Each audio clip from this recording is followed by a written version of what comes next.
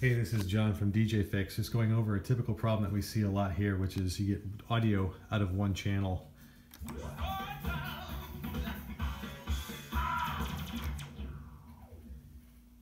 Something that you can try is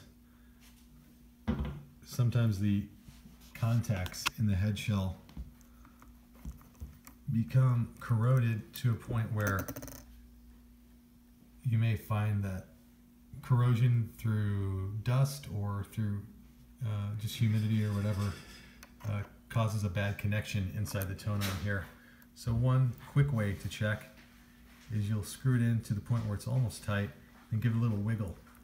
Sometimes if there's a little grime on the contacts, that'll just kind of grind it off just right. So let's try that and see what happens.